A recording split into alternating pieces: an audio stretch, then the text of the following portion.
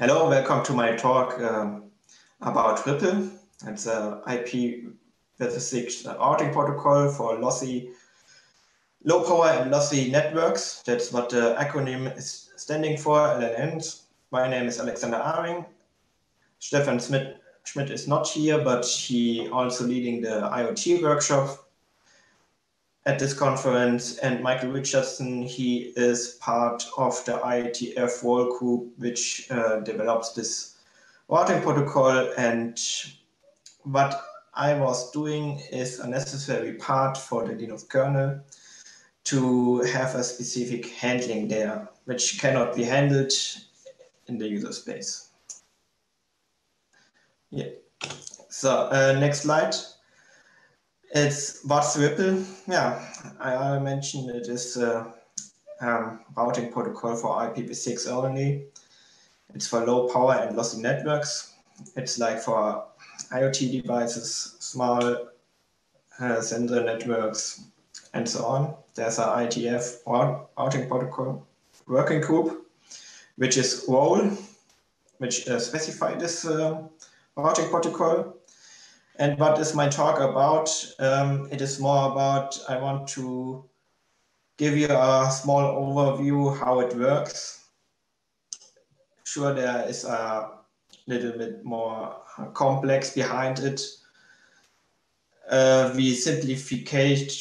We make a simplification about this routing protocol. It is only when you, it has a tree-like topology with a root node, and the nodes in this topology have only one parent, and nodes can have n childs. There's a lot of out-of-scope things which are not handled in this presentation, is like self-healing of this routing protocol. It is not handling floating root nodes. That means when a node can switch to become the root, and the root becomes a node, or you have also multiple root nodes. This is also not handled in this presentation, and there's also security features and a lot of things more. So what RPL defines upward routes and downward routes, and two kinds of modes. This is storing and non-storing mode. So I will talk about these two modes, which are the different, because in the Linux there was always the possibility to handle the storing mode, but not the non-storing mode. I will talk about this later, why it was not handled before into the Linux kernel. So to talk about the upward routes in the specific two modes, it works the same. In regarding of the upwards route. What are upwards routes? That are what the name already propagated. It is how the nodes can reach the root node. For example, we can see on the left side very basic, simple topology, and on the right side we can see a tree-like topology which maybe RPL can build up. And upward route means when we see, for example, the node 6, how it can reach the root node. Especially in the root node, you have something like a border router node, which makes, in sense of 6LoWPAN, it makes a translation from a 6LoWPAN IPv6 network to a real IPv6 world. You can imagine that the root node 1 here have a connection to the internet. And all other things is your private sensor networks. For example, for the upward route, there exists a special mechanism in RPL, which is named parent selection. I make it here at the root, at the node 4. You can see it can decide if it wants to have a parent 2 or 3 to reach the root node. In this example, it chooses the 2, the node 2 to reach the node, root node, but it can also be the 3 node, or it can also select the 5 node. There's a little bit more handling according, it has also to do something with the hop count to the root node. But if you have a specific selection like in 4, it has also more information are collected, like the link quality between nodes when it's a wireless network, or the count of the dropping of packets and something like that. However, there exists a parent selection, and the parent selection will be done over some IPv6 message, which RPL defines to select a parent regarding to the upward routes. So the downward routes in storing mode, now there's a difference between storing and non-storing mode, is that every child have a via route. For example, the root node knows all the childs, how to reach all child nodes over a specific via route. For example, 6, the root node 6 from the node 1, from the view of the node 1, is reachable over 2, but also all subnodes which are apparent has also in their routing table how to reach every node in the subtree. For example, 2 knows how to reach also the 6 over 5, and then then the whole network can be reached. This has only a big problem that it's highly maintainable, because if the topology will be changed, you need to update every routing table in your subnodes in 2 and 5 and something like that, and every node need to store a lot of routes in their routing table. This is the difference in non-storing mode. In non-storing mode, the download routes is done only that the root node knows how to reach the child nodes by placing a source routing header into the actual IPv6 packet. And for example, how one can reach 6, it is only placed, this information is only placed in the root node. All other nodes has only a default route for the upward route. And for example, the 6 can be reached over 256. That's then here this path, and over the download routes, everybody can reach the node. So all together with download routes and upward routes in non-storing mode, it looks like this. Everybody can reach the node, the root node over its upward route. That's a default route. When it doesn't know it, then it just sends it to the parent. And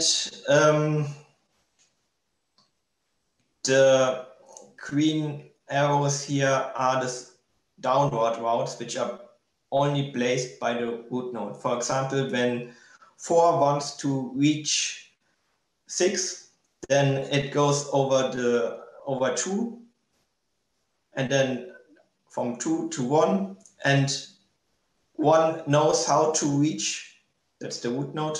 The root node knows everything about the topology, and it plays the source routing header to reach 6, which is over 2, 5, and 6. The big advantage here is that every subnode has only one route to be set, which is the parent selection route to reach the root node. and it is a less of maintains because we don't need to update every subtree, every subnode to update how to reach other nodes in chain when the topology is changed. The root node need only to be updated. So the source routing header is what I already said. It's only the root node, which is in case here the node 1 will be insert the source routing header. And what I already said is it's IPv6 only. All other nodes need to be handled the source routing header, like 2, 4, 6, 4, 3, except the node, they need to forwarding the IPv6 header, IPv6 packet according to the source routing information, which is done by doing some address mapping, and it has also a loop detection by just checking if the same if in the address segment if the address in the address segment are assigned on the root node. I implemented a fancy function there. If somebody is interested in that, you can look into adrecconf.c to check on such function. And yeah, of course, it also for little sensor networks, and also do some compression algorithm. This compression algorithm is mainly because they share mostly the same IPv6 prefix, and then in the segments you can compress a lot of bytes there to reduce the payload. If you reducing the payload, you also it's a lot of low power, not sending more bytes, and also such things. So yeah, and the compression is more according it's according in the segment array of the IPv6 routing header, the source routing header, and the compression is always according the destination address, which is inside of the IPv6 header, and this it basically works that it can elide the same prefix by just saying which bytes are the same. So how I implemented it for the Linux kernel, it is more because we needed to implement the source routing functionality, and there exists already a IPv6 segment routing, which is outer source routing protocol for IPv6, and we just did the same thing. It just has a different use case for sensor networks because the compression and a lot of the loop detection is a little bit different. We also was using late rate tunnel implementation. It's inside the IPv6 implementation of the Linux kernel. Then what you can do is just say here, for example, here are, when you are in the point of view of the root node, you can just say for destination 6, here are the segments. It just works like the other IPv6 segment routing. And what we currently only support is inline header. That means we don't support IP encapsulation yet, but the RPL protocol has some use case for this where this is necessary, but we don't support this right now. And yeah, the forwarding is always enabled by, it's always compiled inside the Linux kernel. You just need to enable it over the sysfs configuration, and there's just a little helper file ripple.c in IPv6 to offer some compression helpers. to compress and uncompress the RPL source routing header. So, according to user space, there exists an very experimental user space daemon to just prove my work that it works. It exchange ICMP-v6 message. This is what RPL is using to share all this information about what is the parent selection of 4, and it's flooding the network with some information. And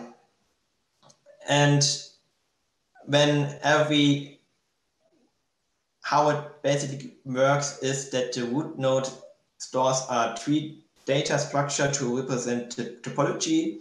So in this case, the root node knows everything about how the topology is built and how to reach every node. And RPD is actually holding a tree data structure to represent the topology.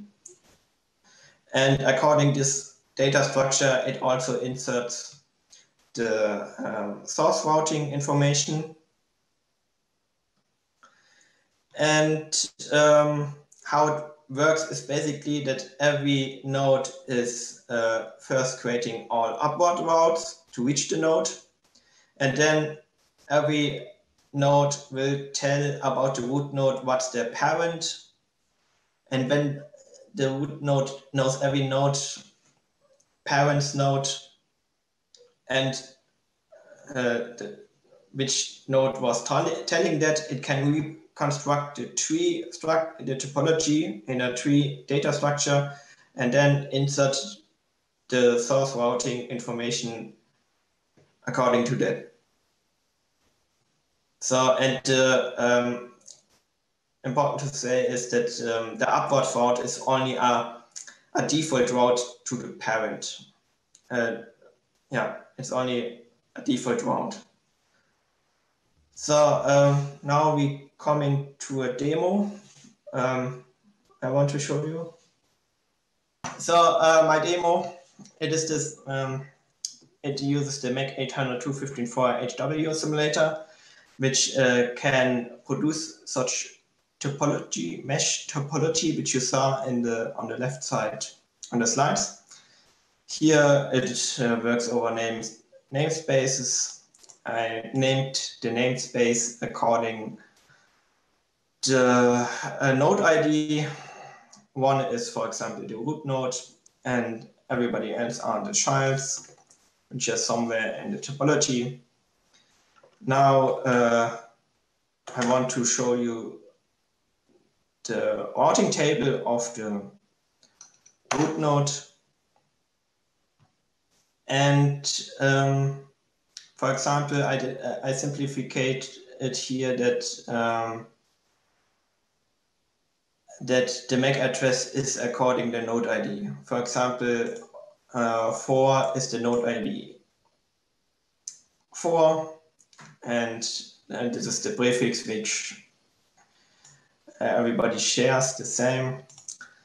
And you can already see when I'm typing this command, I want to show you what I did here. So I'm just doing a IPNet exec IPv6 route. And you can see on node 4, we have 2 segments that this is in point of this in the view of the root node. You can reach the node ID 4 over the 2 segments 3 and then 4. And for example, so the node ID 4 is over 4. There need to be the node ID again in the segment to have a loopback route over loopback. So for example, for 6, which is a more difficult route, you can reach it over the 3 and 4 and 5 and then 6 again. So you can also see we only using linked local addresses for the segments. That's what RPL is using, because in combination also with 6LoWPAN, this is very fully aligned addresses. They are not showing up in the header, and this actually worked because linked local is not route, but not route-able, but every node is their direct neighbor. So this still works, and we're using full addresses here. This is how the root node works. It has all these green arrows, how to reach every subnode. What I want to show you as next is one node address, and we only see here the default route, which is the parent selection. In this case, this node has a parent selection which is 3, how to reach the root node. When we also want to look how 3 can reach the root node, and it already say from node 3 the parent selection is 1, so it's directly connected. It has the root node as parent. So what I wanted to show you as next is a trace route. You can see, for example, for reaching 2, which I just want to show you that. That's again, from point of view, is the node ID 4 and trace route to 2. We see that the first hop is 3, 1, so it's going upward and then downward again to 2, which is the next, which has a parent, the root node, because it has one, because it's the one hop only. And what I wanted to say here, it's a little bit buggy right now, how to reach 4 to 6, but it is working. I can say afterwards why it works. It just stops at the node itself. I need to look into that.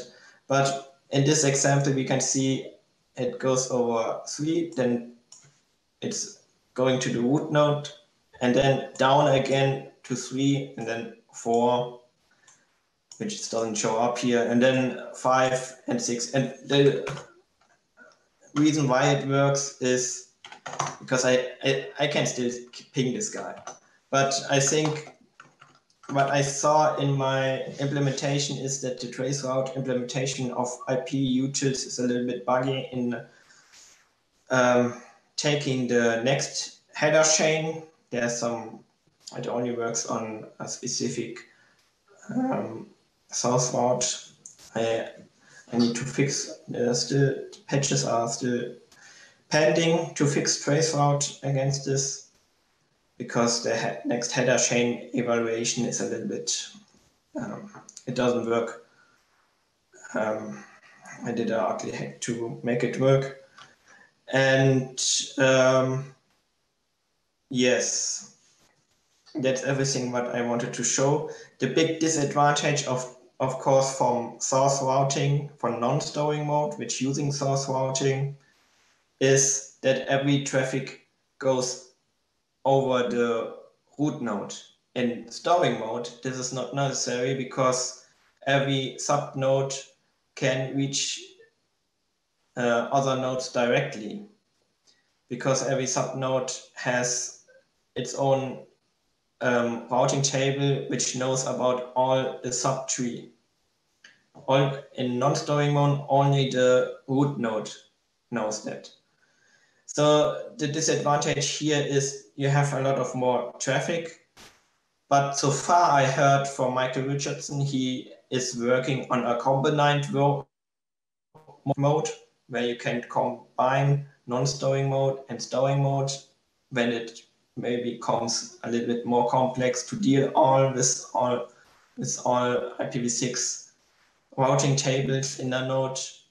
And the case here why people want to use that is that they don't need to store all these routes in their nodes, because in case of IoT and 6LoWPAN, you have small embedded devices which doesn't have a lot of storage to store all these things. And in this non-storing mode, you give this information on the root node, and the root node can be a device which runs Linux. So, and why was it necessary to change something in the kernel? Because all these forwarding and to place the IPv6 source routing header, that it needs to be handled in the kernel to make it at this point when the kernel creates the IPv6 header, like segment routing as well. And the stowing mode was always possible because that's just adding more routes into the nodes. So in the future work, I would say we also want to improve the current RPL implementation that is not just very experimental. There's a lot of traffic currently to exchange a lot of this routing information over ICMP6 message. A lot of overhead is there.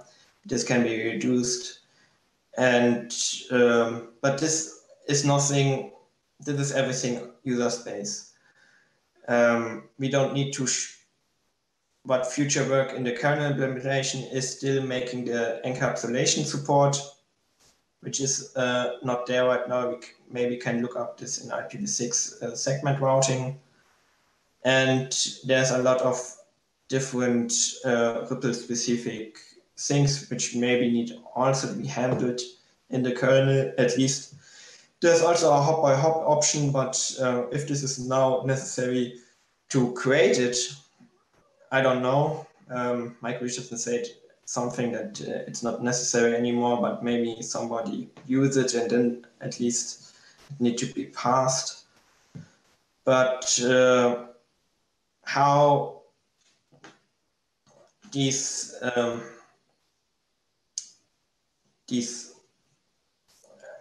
routes getting placed into the kernel over IP route, it is now supported by just making by just saying encapsulation encap is RPL of IP route, and then you can add your segments for this specific node.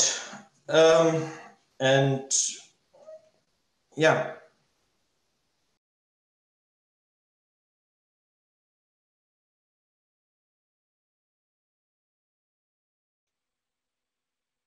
Okay, hello everybody.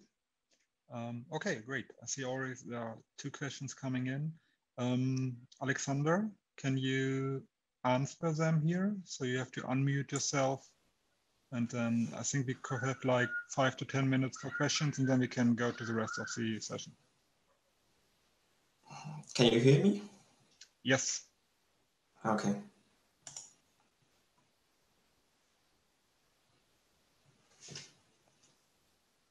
Do you see the 2 questions chat window or?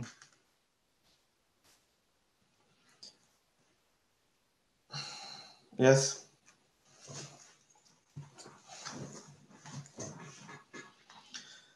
So the first question, what is special in low power and lossy networks that makes it not suitable for standard routing protocols? I think you can always use the standard routing protocols, but it's to have a lot of things to let me jump in there. So one of the problems is that with all these wireless sensor networks is that a lot of these things are really mobile, and you don't have really a lot of memory storage or anything on the nodes to keep track on all the different nodes you might connect to. So that is one of the problems to have like a traditional routing protocol. Another one is that it's a lossy network. So a lot of frames might get dropped because of the mobility or other aspects. So that is one of the reasons why Ripple was designed in a way that it's better suited for some of these scenarios. You can actually go and use other routing protocols there. I think something like OpenThread used parts of some traditional routing protocols and adjusted them to their own needs as well. I don't know the details about that right now, but it is possible, but you might have higher packet loss.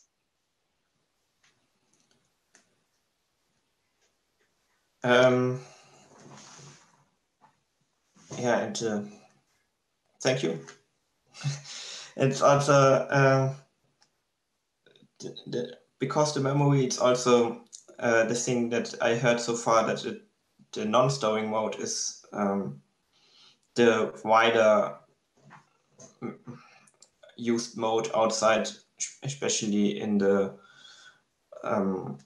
sensor networks, because they don't need to store a lot of information into their memory.